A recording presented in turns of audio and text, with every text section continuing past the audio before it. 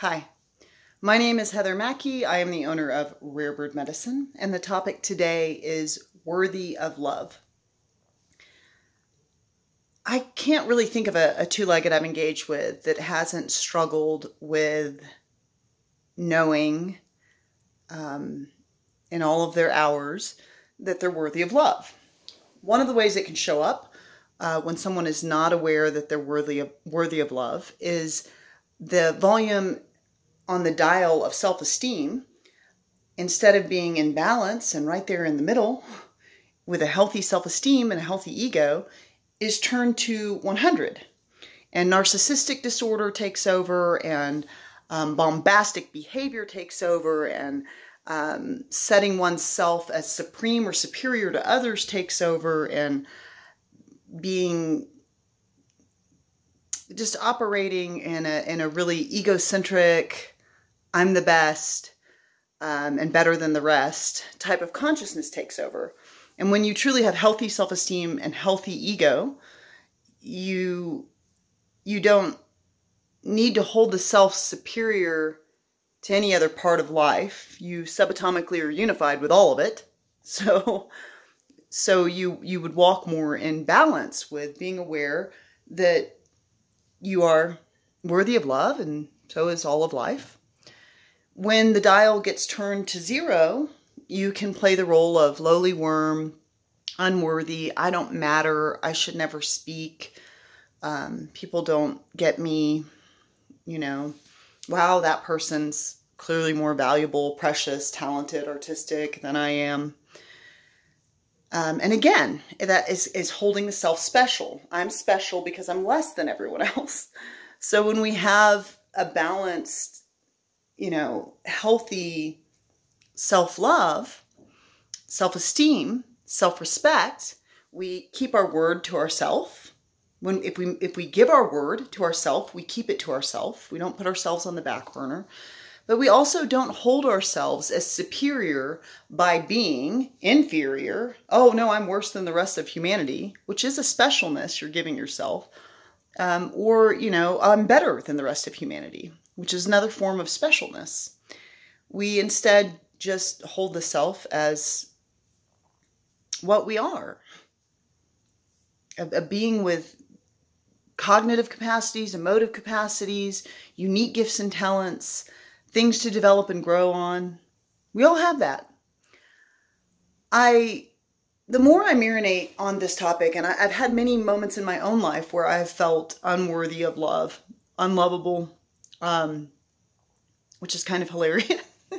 Which is kind of hilarious when I reflect on my life, because although I've had some intense learning, my intent, I feel comfortable to meet Ma'at, the Egyptian goddess, to weigh my heart against the weight of an ostrich feather, because my intent and my heart back of it all has been pure. It has been loving. And that's the primary thing I've done here. And I think that for most two-leggeds, that's true. And anywhere that's not showing up, they just had a false teacher. From 0 to 7, you develop your personality matrix. There's a further development that occurs from 8 to 14, typically.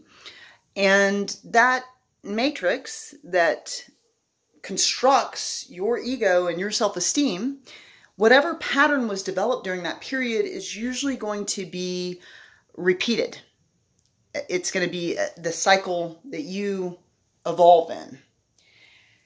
So when a two-legged is toxic or poisonous or operating in unhealthy ways, self-deprecating ways, narcissistic ways, any of those things of the spectrum that are not in balance, or the middle path of I love me and I love everything I see, because it's all connected subatomically, and I've decided to love, when we are out of balance, which I have been for the majority of my life, out of balance, I've done the 0 dial. I'm a lowly worm under the feet of humanity, unworthy to even walk amongst mankind, much less, be valued. When we do that, it stems from a false teacher. It means that somewhere while we were developing our personality, someone came along that offered us a false teaching that was like, you shouldn't speak, or you're too loud, or keep it down, or, focus up on being who I want you to be, or, we were negated or invalidated. However, if you go to a flower and tell it, like, you're so stupid and you're so ugly and I hate you, flower, does it take away its worth or value?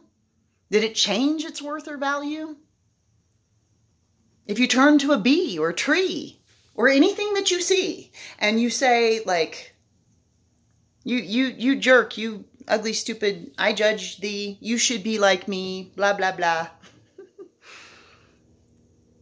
Things are fundamentally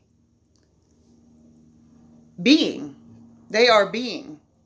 And worthiness is an interesting topic because there's a fundamental implication that there is that which has worth and that which does not.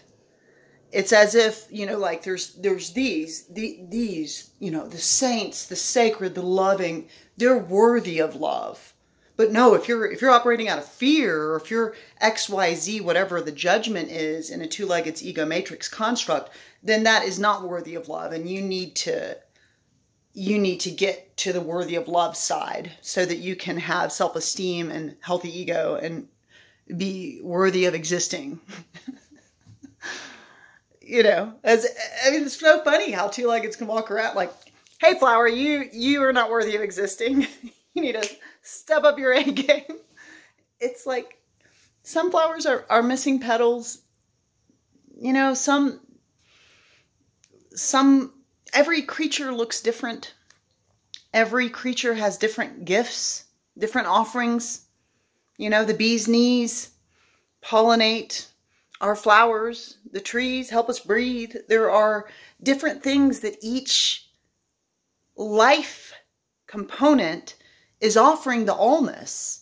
Each energy component, even inanimate objects, are offering the allness because they're also energy, frequency, vibration. So I laugh at myself today, which I try to do every day, is make myself laugh. Mostly is what I'm doing with my time because fun. But like, why is worth even a topic? What does that mean to be worthy of love? What is unconditional love? And what does it mean to be worthy of love? Is there anything that isn't lovable? There's plenty that you can judge if you want to not love. Yeah, that's a great way to step out of the offering called love. In my experience, judgment comes from fear of the unknown, lack of understanding, lack of time and attention offered towards understanding, and lack of compassion.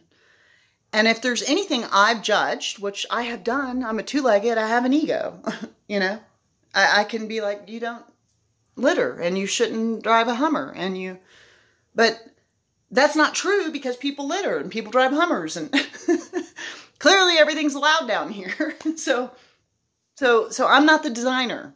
So with the design that's present, the question is, if I don't understand that, can I have compassion that they had different teachers than I did? They had different teachers, which causes them to have a different philosophy. So, yeah. I want to invite myself, and I'm always inviting you right along with me, to no longer look for any reason to be worthy. Like, to me, there is no worthiness. There's just offeringness. I'm either offering love to myself, to my sacred temple, to my blessed, luminous, brilliant gift in my drop of the ocean of the all that is. And I'm offering love to the ocean and each distinct drop or each unique piece of sand. And I'm just one grain, beautiful, shining in the light of the sun. and all the grains, unique, valid, valuable. Make a beach. Make a beach fun. So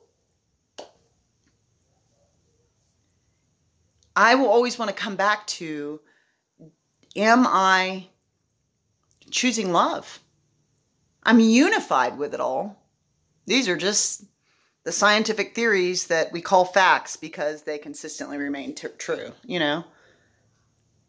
It's energetically unified. It's a bunch of subatomic particles that are mostly emptiness, bouncing around in a field of emptiness with a beautiful part that matters. And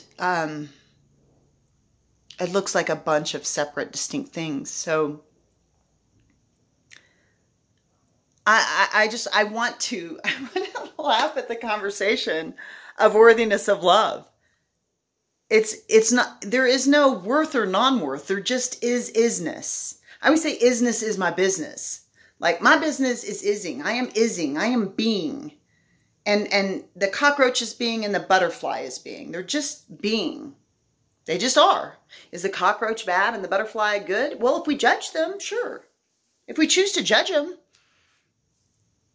we can just love them, though, exactly, distinctly as they are, and not judge them.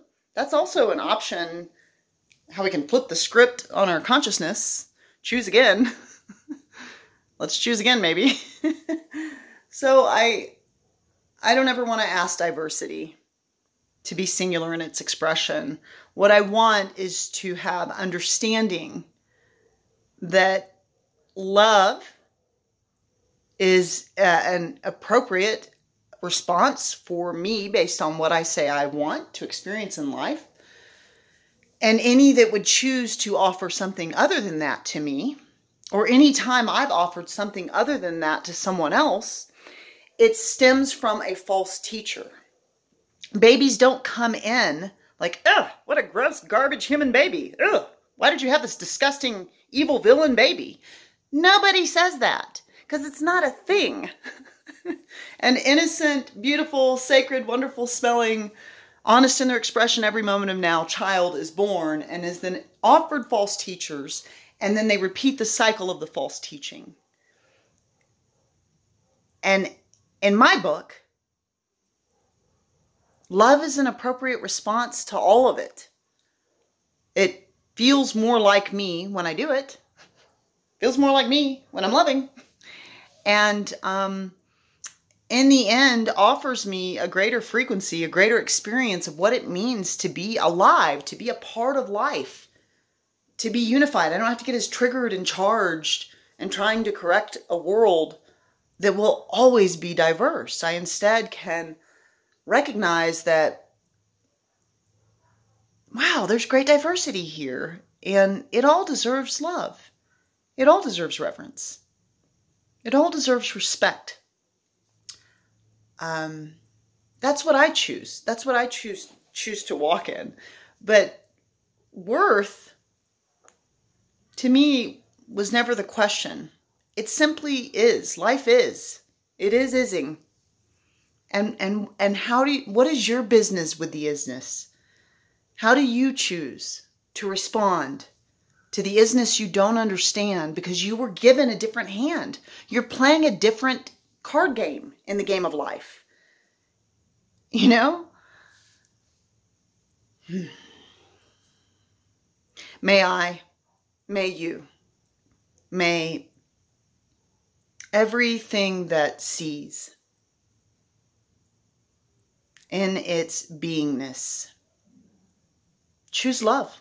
Love for self, love for all, the middle path, so that we don't have to have these falls from being on a volume that's just too loud or quiet. Love thyself, not because you're worthy, but because you are. Blessed be.